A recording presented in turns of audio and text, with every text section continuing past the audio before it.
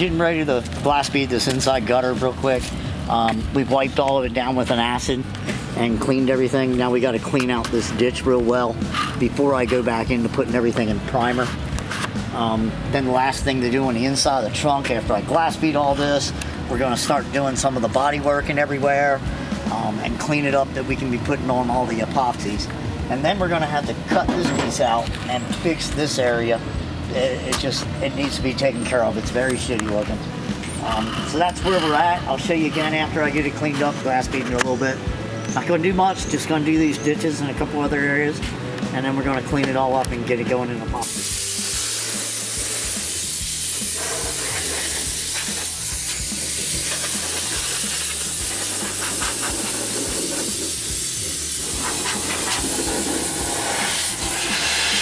This is a very high grade epoxy. As a binder, I'm using this over lead. A lot of times I do lead in all this. But, anyway, this is a real high grade binder. It's like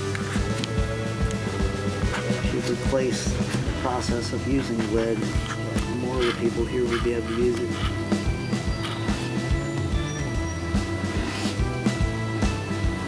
Kind of equals out to the same price as using lead in some of the formats because it's $500–600 a quart compared to your regular body putty that you buy, $60–80 a gallon. And it's a completely different process. I mean, this stuff becomes so strong that you can drill it, all kinds of things to it. So.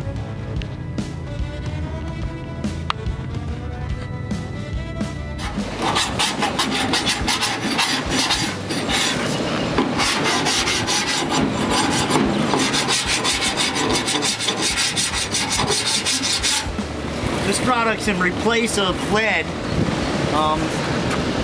God, it sounds like lead. It works like lead. It's a very high dollar epoxy product that we use, and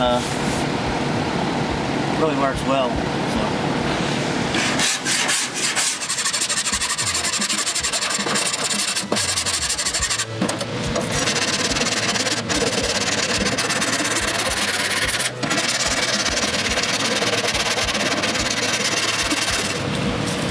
Oh man.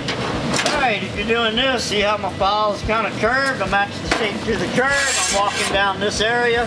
I'm filing all this area, and we've been on this all day. I've been doing a lot of sanding on it. Been going really well.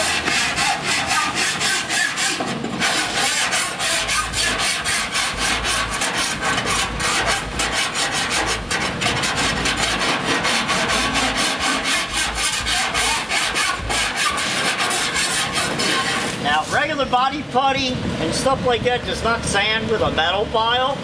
It'll gum all off and turn to shit in a metal file. Lead sands good in a metal file. Lead will bond up and get flakes of material in between the gaps, and you tap on your lead file and pop them out. This material is very, very similar to lead, and very good to sand. Hard as shit, but very, very durable and shapeable and very strong. And the thing is, it will not shrink over time and recars chemicals out. It'll bond and flow with the metal like lead does. So regular body putty shrinks over time as all the chemical dries up and goes out of it, but this won't do that.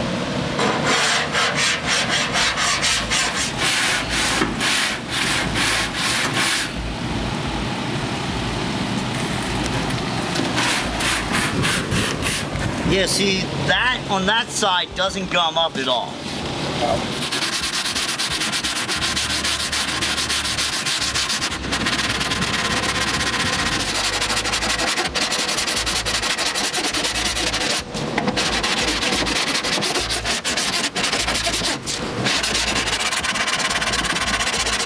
What I'm doing here is using this to fill in where this metal has been like shrunk and stretched all the way across here making these two, and then it was ticked together in the middle, and you get little tiny waves in it that just can't get to that easily.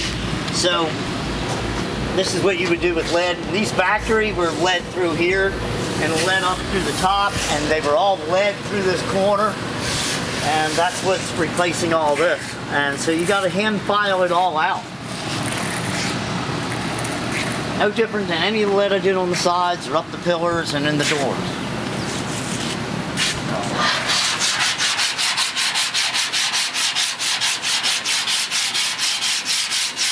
You can see how smooth you get it with a file. Now, I'm not far from being finished this area. I have to do across the back and a little more up across the top. I've been going through these joints really well, and then I'm gonna get it all smoothed out and put a final coat on it, and then go all the way down to like 80, get it primer, take it all the way down to 120 and 180.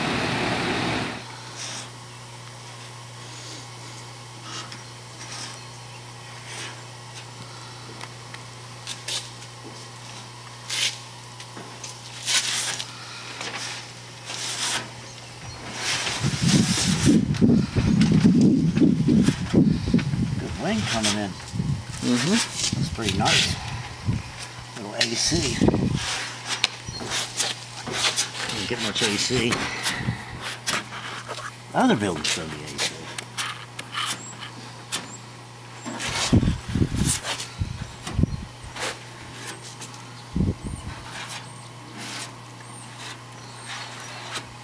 And everybody that's watching out there, this is not a normal body filler. This is actually a lead replacement that is a 2-part and a 3-to-1 mix of an epoxy binder. It really reacts a lot to do with the same way as lead, and you don't have to fool with many of the acids. There's a few of the other shops that are doing top-end restorations in the country using the same product. It is not cheap. It's a very expensive product, but these cars are very expensive when you're done, and you have a lot of time in them. And so you try to use the best product that you can ever use on a person's car when they've invested a lot of money into a vehicle. And then these vehicles, a lot that we do, have a lot of sentimental value to family and different things. This one here was the owner's mother, and this was a one-owner car all the way from the beginning. So it has a lot of sentimental value.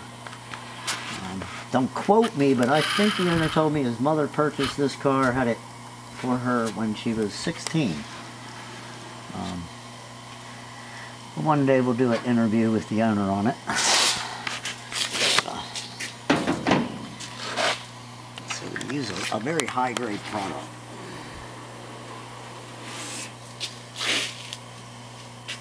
And it's quite tedious. You don't want it on you either. You probably ought to be wearing rubber gloves again, but I don't. I went through so much products using lead over the years, but there's a lot of things involved in lead that you have to teach people how to use it properly. And it's a lot of steps. If you don't remove every bit of the acid and everything to it, it can cause problems with the paint and the bodywork and everything else in the long run. But done properly, it is very, very good. I've used it for years. And the same with this product. It's very, very, very good. It's really nice to work with, honestly.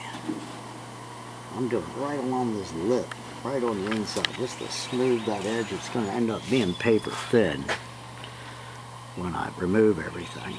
Now I know it hangs over and looks a little crappy, but it will go away. This area on Chevys was all lead, all the way around this edge and this part of the car. A lot of your 30s and 40s cars were all filled in with lead around the gaps. And all those people are dead and gone. So, but I've used lead for years. If you do it the right way, it is very good, but it is a lot more work. A lot of time. An aggressively amount of time doing lead work. this doing lead work, just spreading all the lead, would take you every bit of 1 day to get all the lead taken care of and everything cleaned and laid. And then it'd take you another day or two just filing everything you put on. And it's rather difficult to go back on all the time. You can go back on it, but you might end up with pockets or voids doing lead. Or this is a little more forgiving. It does sand like lead. It's amazing the way it sands. Because you can file it with a metal file more than you can sand on it with sandpaper. It's very hard to sand on it with sandpaper. But using a metal file and metal wraps that you use doing lead works very well.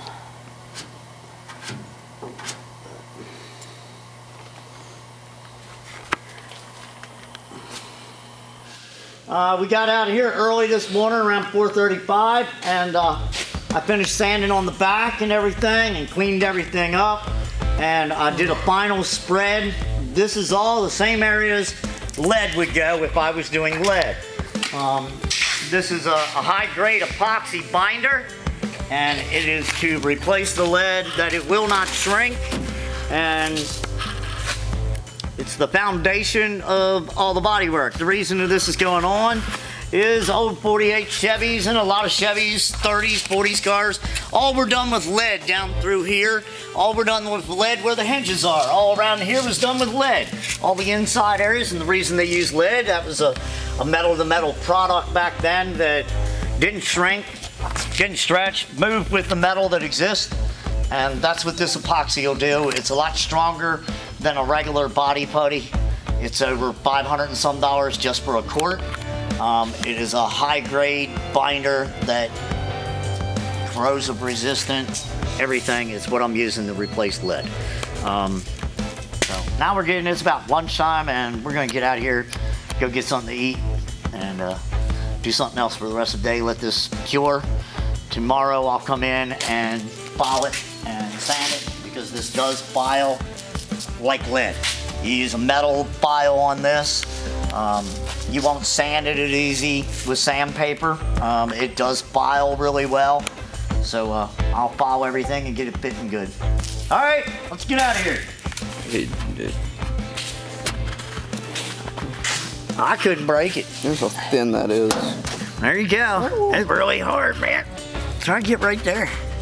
I couldn't do it. I don't think that ain't so much. No, I couldn't snap it. Any body putty you would easily snap. Yeah. Look at it, Wow. turn red. So it ain't just me. It's that strong. It's really that strong. Nah, you're gonna hurt your finger. I hurt your fingertip on mine. I dug my nails into it. Nice. I've tried.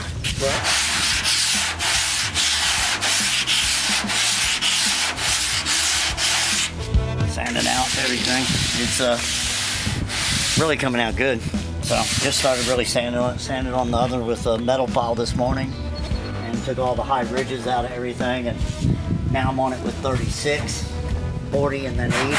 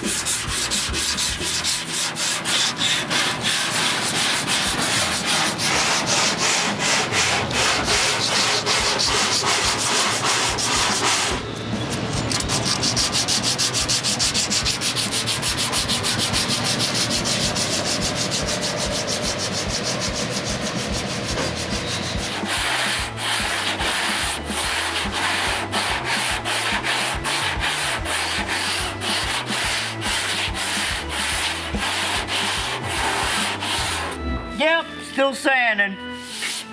It's quite a process. It's coming out very nice. But this material is a very strong, hard material.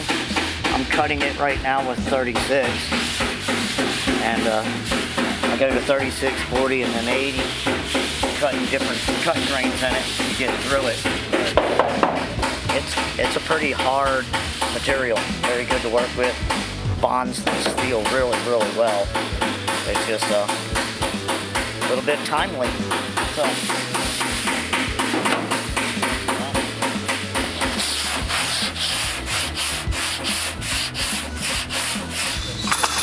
Sanding and fitting this final down through here. It's coming out really well. Things are tight.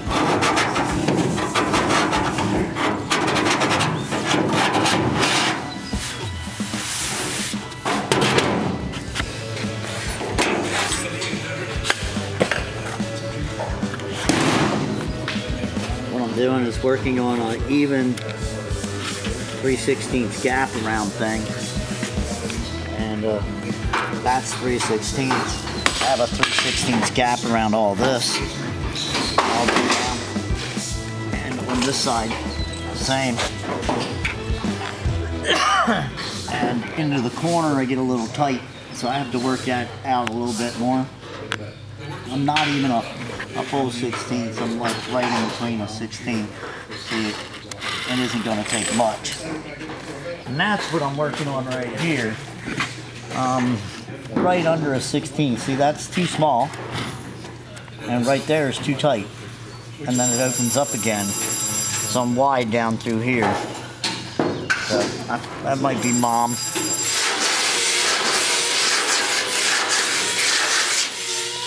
Well, as you can see, the deck lid was coated with the epoxy binder, and I went and sanded it all down this morning, and me and Brad put it back on a little while ago, and I'm blocking it to fit against to the side. It's got a real nice fit. It's got a couple little places that are still tight in places, but I got a good 3/16 line all the way around it, and it's fitting and it's rigid. It's not moving anymore, flexing. And Brad's been finishing up. We worked on stripping that other door and getting that taken care of.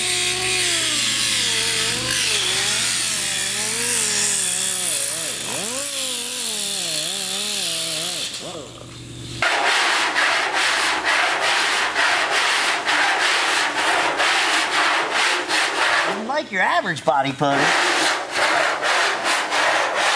It's not body putter.